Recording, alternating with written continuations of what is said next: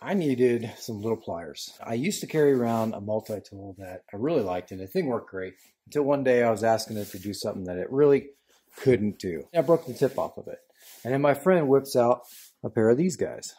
Now these are made by Knipex, and they are 87-100s, and they're like a little, basically little mini channel locks. I don't know if you can see that. They aren't that big. And I was like, holy cow, man, that's really cool. See, they aren't very big at all. The reason he started carrying them was because he usually needed something with like a bigger jaw that could fit over something much larger.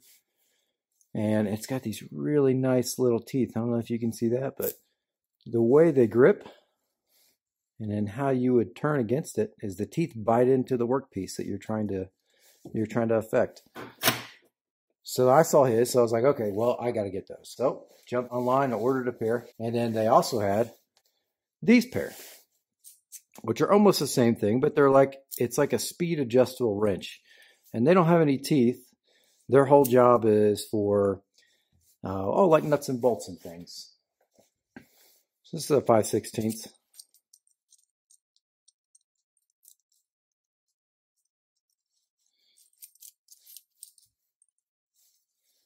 And as you can see, it clamps down pretty good. And I thought, well, shoot, I'll just carry both of these together. While searching these guys, I came across this guy. And this is the PipeVise Micro 5. And the reason why I like this one as well is because it's a one-handed operation. Let me open this guy up.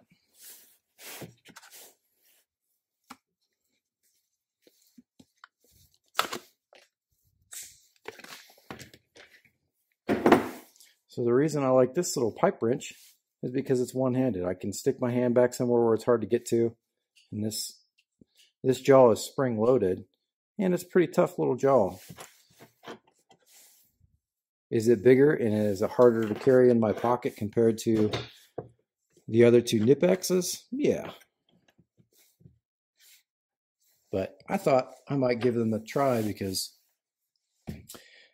handy little tools like this are always nice to have around, and you never want to grab the big one. It's always nice to have like a small one really close and handy. So I thought I'll get all three of these and I'll see which one I use the most. So right now I'm partial to this guy in the middle because it seems the most universal. However, I'm going to work with them and then I'll let you guys know what I think in a follow-on.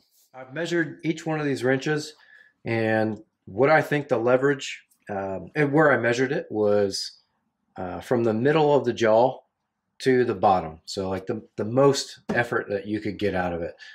And that's that distance. So as you can see, the PipeVise Micro 5 has an advantage of almost 2 inches in leverage over the two Knipexes, which I've got. But I set up a standard test. So what I'm going to do is take a grade 5 quarter 20, grade 5 5/16 18, and a grade 8 5/16 18, and then a grade 5 3/8 16. And I'm going to torque them all to their specs and then see if I can get them undone with each one of these. The reason I bought these is because I often travel and find myself needing a good pair of pliers which I can put in carry-on luggage without risking losing tools in checked bags.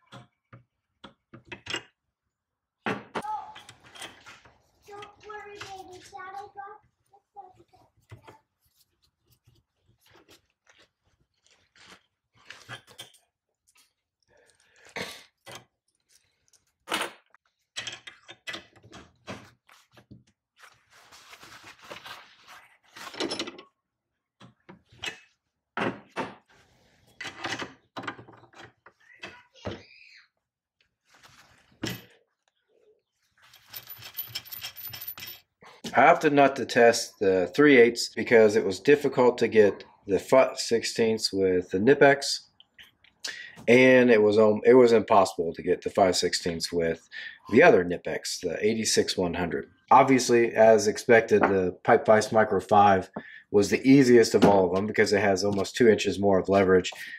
These jaws really grab onto stuff as well, which could be a drawback if you're trying to work with something where you don't want to mar it up too much. These jaws are very, very toothy.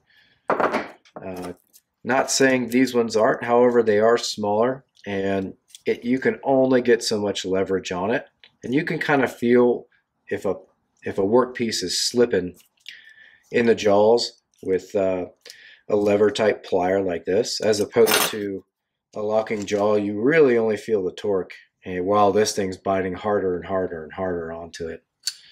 But I was surprised that the 86-100s, they just wanted to torque themselves out of your hand. Every time that you got some good leverage, it was as if it's just trying to torque it out of your hand. And there wasn't enough handle for me to get a good just grip on them to really crank, to loosen something up.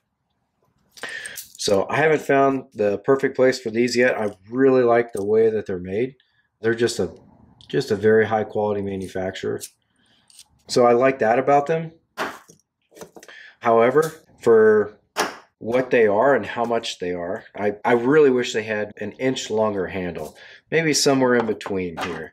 So if it had a handle maybe down to here, still within that pocket range, not as long as the Micro 5, but still within that pocket range, maybe these would be a lot better. That leads me to, like, which one am I going to carry? And I'm going to carry these 87-100s because not only are they small, these little teeth can do a lot of stuff, and they can even get a hold of small stuff and pinch small stuff on the end there. Trying to pick up something small to kind of grab at it, you can easily do that with that, and these little teeth on the end are fine enough to be able to grab onto it, and then they're angled the right way, as opposed to the soft jaw, which is on the 86-100s. Micro 5, I think this is like a glove box wrench. All in all, I don't regret buying any of them. Definitely this is the one. This 87-100 is just an awesome tool. TSA guidelines state I can carry certain types of tools up to 7 inches in length. Personally, I found this to be very subjective when traveling through other countries, to the point where I've even had a spork confiscated from my luggage. I think these pliers are the right combination of competent and non-threatening to help me get them through. So far, I have had one successful trip with no loss of tools. Since regulations can change quickly, make sure you do your homework before you attempt to travel with anything you're unsure of. As always, thanks for watching, and hope to see you again next time.